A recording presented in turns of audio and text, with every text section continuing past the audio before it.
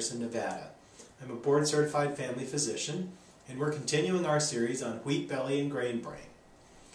In the 4th chapter of the book Wheat Belly, the author tries very, very hard to convince the reader that wheat is this most addictive, dangerous substance simply by doing a literary trick. What he does is every time he uses the word wheat, he puts some horribly unpleasant sounding associating word with it.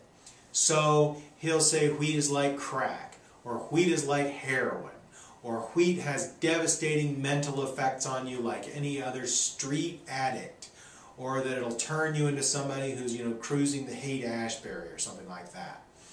And the book uses this because there is just nothing to the idea that wheat is addictive.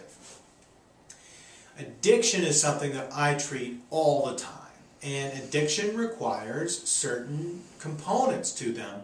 The most important when we're trying to analyze the claims of wheat belly are, number one, tolerance.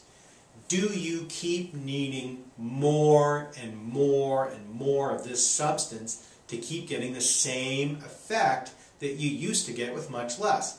So all of us kind of either have experience with people who drank a small amount of alcohol and then rapidly increased the amount of alcohol that they drank, or people who, smoked a cigarette now and then gradually got to the point where they were smoking, 1 or 2 packs a day.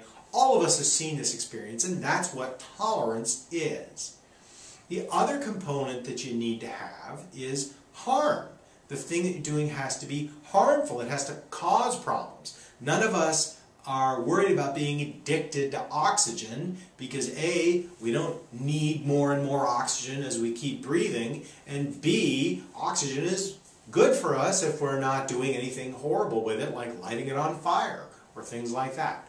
So you have to have those components. The book could have tried to make a case for those components being present with wheat, but of course it couldn't. It's not like you wake up in the morning somewhere in some other city and you're all covered with bruises and cuts, and you've emptied out your bank account and it's all because you ate a bowl of grape nuts. That's ridiculous.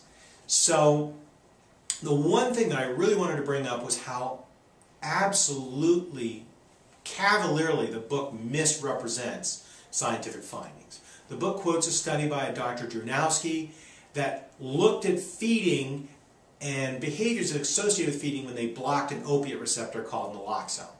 And the book says that in this study it showed that the people who got the naloxone ate less crackers and less pretzels and less bread. And in fact, in the study, that was absolutely not true. The amounts of bread, crackers, and pretzels were no statistical difference between the groups that got naloxone and the groups that didn't. The only differences that they found were between sweet, high-fat food consumptions, like chocolate and chocolate chip cookies and candies and foods like that. So the book completely misrepresents this, and unless you're really careful and you're reading all the sources and looking through it, you would never know that. You would get to the end of the chapter where he's saying that people would feel horrible if they were feeding their kids crack or heroin, but they think nothing of feeding their kids wheat, as if these are even remotely the same. Yet, if you just read the book and you don't think about it and you don't research it, you might actually believe him and do something ridiculous like that. So, be careful with this book. This book will absolutely misrepresent the results of scientific studies. If you have any questions, please give us a call at our office number, and you can find all our information at www.drallenwellness.com. Thank you for your time.